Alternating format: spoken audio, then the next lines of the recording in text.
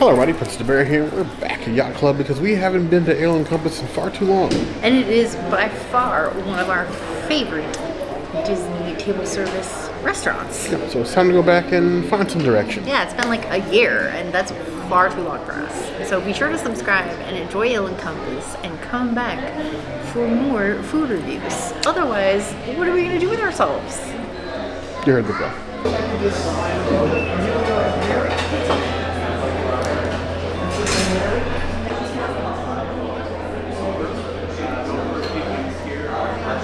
I get a nice short double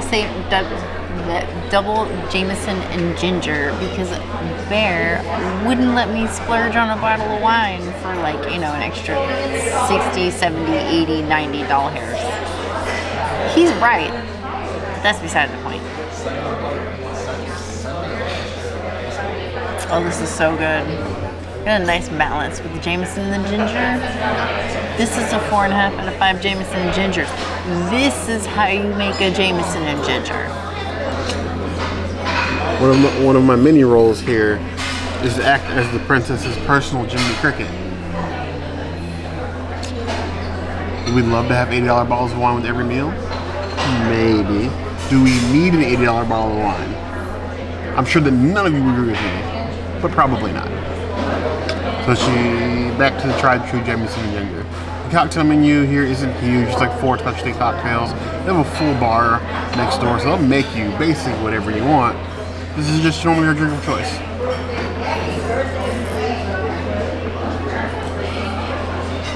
It's a nice balance of ginger and Jameson. Especially for a double. There's no harshness, goes that really smooth. Bartenders know what they're doing. 4.5 out of 5 plus.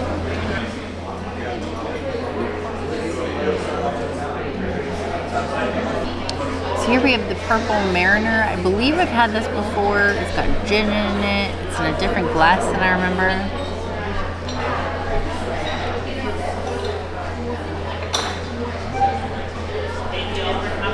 No. Maybe if you like gin, you'll like this. But for me, it's like a 2 out of 5 gins. This is not my jam. I don't know why Bear ordered this. I think he wants to kill himself. Oof.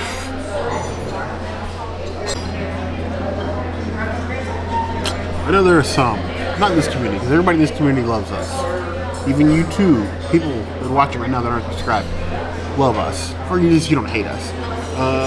Some people would say that we're like shills, that we do this and we review this food and we just rate everything well. We can't hide these faces. We're not those people. So if we don't like something, you're most definitely going to hear about it. For both better and worse. Which means that sometimes we order cocktails for no sort of rhyme or reason. Not usually because I desire that cocktail, but because either I haven't reviewed it in a while or haven't reviewed it at all, and I think you guys might find it interesting. Not because it was something I want to drink. And I'm not a huge lover of gin. I will drink it, but most of the times, it's not my jam. And this looks like grape Kool-Aid. I know there's gin in it.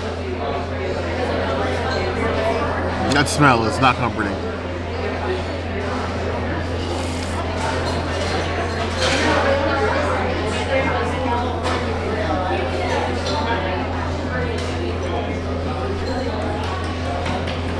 Very strong, like old-fashioned level strong. You cannot miss the gin. You get a taste of what I believe to be purple. It's okay. It's gonna take me a while to drink it, a long while, but it's okay. If you like gin, if you don't like gin, avoid this drink with the plague. As it is, you're at 3 out of 5 plus. I take back what I said about the Purple Mariner. It's a 2. This is hard. This is probably the hardest I've had to drink in like a week.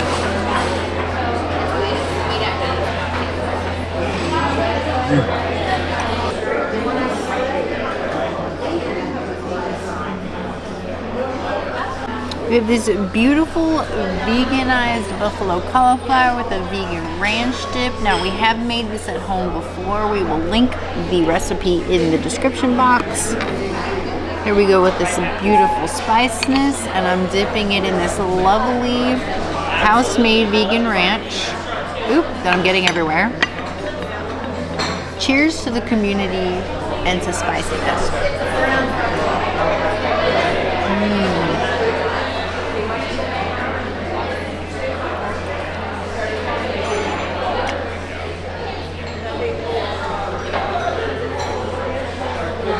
This buffalo cauliflower is a catalyst to so many amazing buffalo cauliflower moments in my life at home that I cannot help but appreciate this for what it is. And this is one of our favorite restaurants on Disney property, so 5 out of 5 Princessities item. You must come here and get this, especially if you like spicy things. It's like a 7 out of 10 on the heat scale. Perfect. This is one of those dishes I know that we've got a question a couple times. Is like, we try a lot of seasonal things, a lot of new menu changes. This is one item that's stuck around on the menu at Ale & Compass for years and continues to be one of our favorites. We learned how to make buffalo cauliflower at home just because of this dish until we literally burned ourselves out both in taste buds and the number of times that we ate that. Absolutely no complaints. Even as many times as we tried it, different ways we try to perfect this recipe, I don't know if we ever got as good as they are here at Ale & Compass. We got close. You're wrong. We definitely got close. But these are absolutely amazing. Ooh. Oh, no. I got you. I got you. There we go.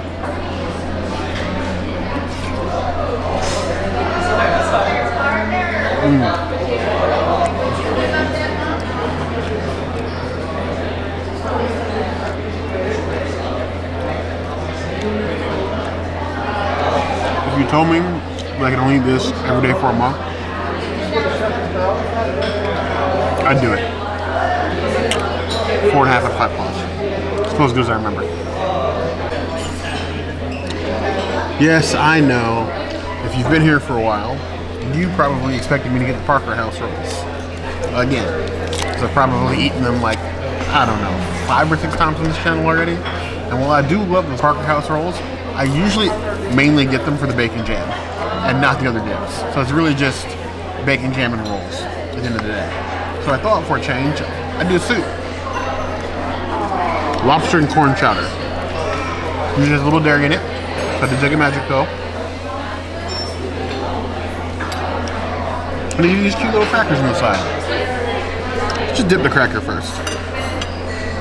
Got a nice soupy consistency. There's definitely some chunks in there somewhere. See how it tastes just in the cracker.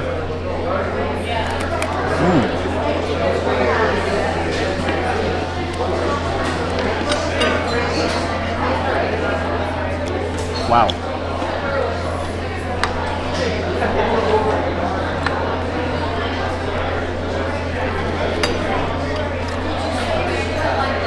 That's a big enough cracker.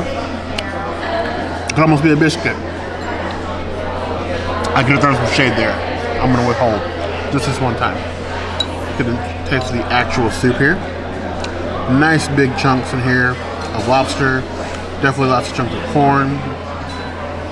Some green onions in here as well. I'm excited for this.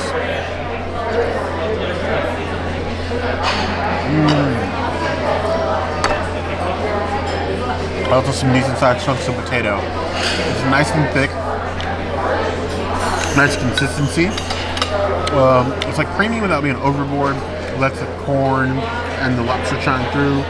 Green onions, a nice touch. As far as soups go, I'm surprised. I was expecting it to be, oh, who am I kidding?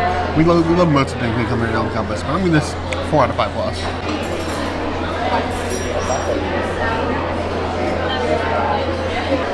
Here we have the plant-based protein bowl. We've got some Beyond sausage with a crema. We've got quinoa. We got sweet potato and broccolini. This bowl is definitely shrank since the last time we've been here. I'm just gonna get sausage with some quinoa together.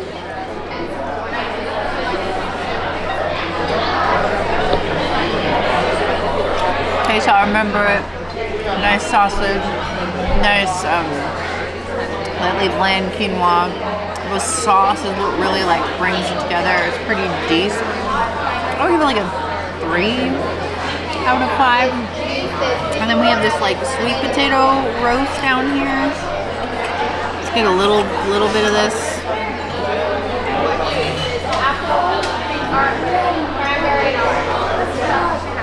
It just tastes like a sweet potato fry. There's really nothing special about it.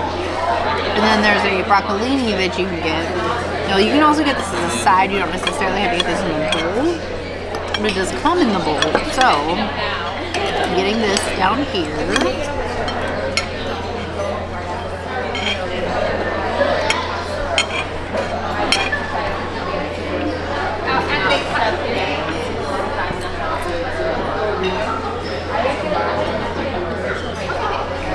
That's alright.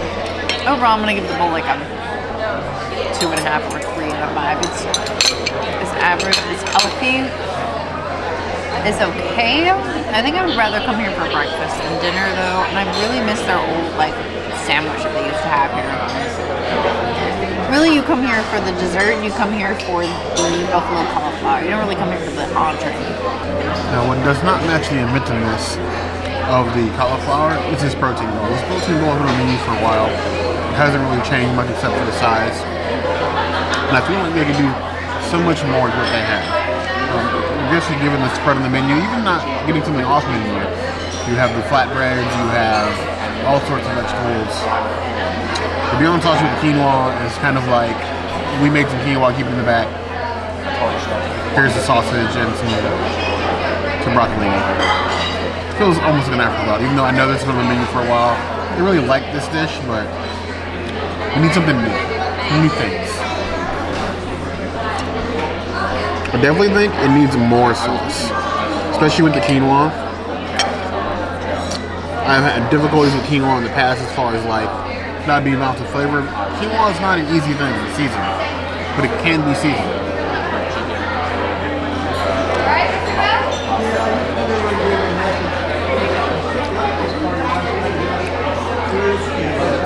I appreciate the sauce and the chives on the plant-based sausage. It does help. Sort of like hide the normal Beyond taste. I feel like they can do something more. It's like a tomato-based sauce with just green onions in it.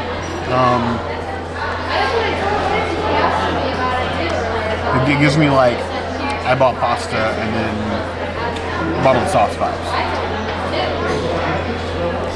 But all in one bite with the sausage and the quinoa is decent. You're not gonna leave hungry, that's for sure. You got 2.5 out of 5 points.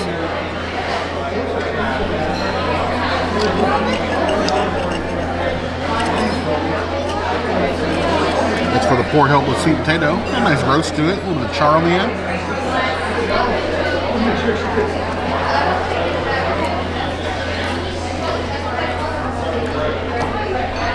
This is quite good. Probably to me the bright spot of the dish is the sweet potato. I'm at 3 out of 5 claws. I really feel like they could rework this dish. The sweet potato is the base without the quinoa. Something.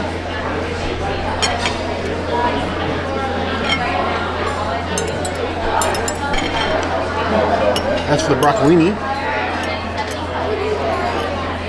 it's nice and roasted. A little bit of garlic on there.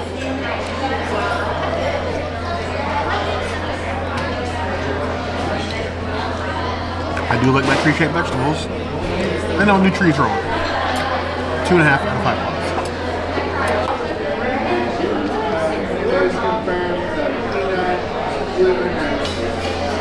So here we are at Princess trying to convince me to eat another dish. It's like the worst kind of instigator when it comes to food. So I was looking to try something new or different I hadn't had before. So they have this brick half chicken with lemon and then potatoes that have been sauteed in duck fat. And then a bed of broccolini on the bottom. Plus, it's like lemon here on the top. I'm assuming they meant to squeeze this over the chicken. It does have a nice looking roast to it. Much better than you're going to see from like a Costco rotisserie chicken or anything like that. And it smells pretty good. So, let's just cut into this. It'll encompass, if you ruin chicken for me, I'm going to take back every nice thing I ever said about you. Which is a lot.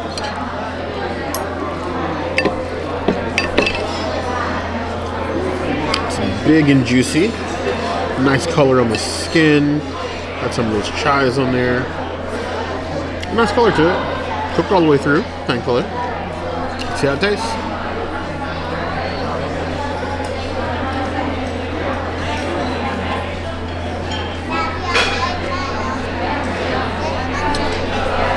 Let's hope this is not a brick in my stomach.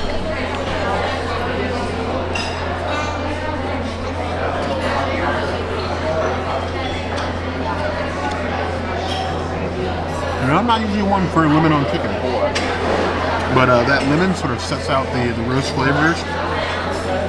It's nice and juicy all the way through. It's good chicken. It's like a good classic, no frills chicken, but it's good. Chicken on its own, I'll give that 3 out of 5 plus. As for these potatoes roasted in duck fat, you roast one bird and you saute potatoes in another bird. It's just been duck all around.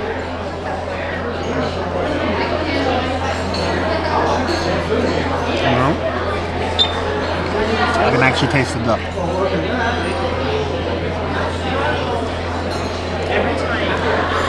It leaves them a little bit mushy instead of crisp, but it makes it up with the flavor. And that, a 3.5 out of 5 plus. And then buried beneath here, I just have my own little plate of the broccolini. Nice trees. It's either a tree or something from my Harry Potter movie.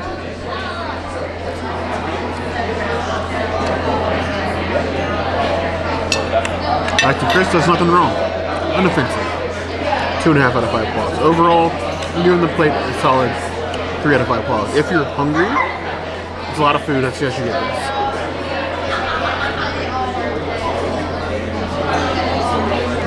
Now underneath the Fingerling potatoes and the broccolini, I almost missed this pile of sauteed mushrooms. Dirt rooms, if you will. Now there's really not a lot of them. They're sort of like hidden down here. Easy to miss if you get full. I figured they're on here, I should at least try them.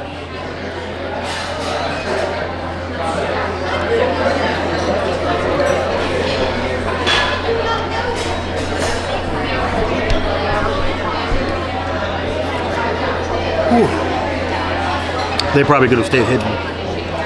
Because they were on the base of the plate, they're oily and very earthy. Like earthy, more earthy than normal potatoes. It's just like a squishy, oily mess. 1.5 out of 5 plus.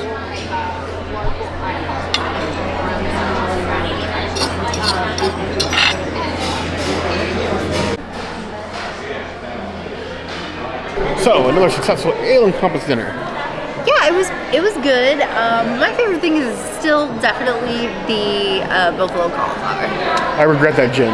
I'm still tasting that. Oh my gosh! In my mouth. Did he have the hardest time finishing that gin drink? I whined and complained the entire time. I'm so glad I got a JMO ginger, like for real. I messed up. I really did. That was hard. I made a mistake, but I committed to it. It happens. We commit to our mistakes. Yes, but this Ale and Compass is still one of our favorite places on the property. I would like to see some updates to the menu at some point. Maybe a couple more cocktails that aren't have gin in them. But I miss my burger. That would be nice to have that back. But I need to know when was the last time you went to Ale and Compass. If you haven't been, I need you to tell me why in the comments below. Or any other place you think along Disney property that would do better than Ale and Compass. If there's anywhere else like Cisco, that's always going to be a place to find us. Hit that notification bell if you want to see other videos like this. And we have new videos 5 days a week. Monday, Tuesday, Wednesday, Thursday, Saturday. We will see you soon. Be sure to subscribe and like this video. And if you don't comment, Bear's just going to go around the world, around the world. Oh, you can't see the globe, but around the world, around the world, around the world, around the world. You heard the girl.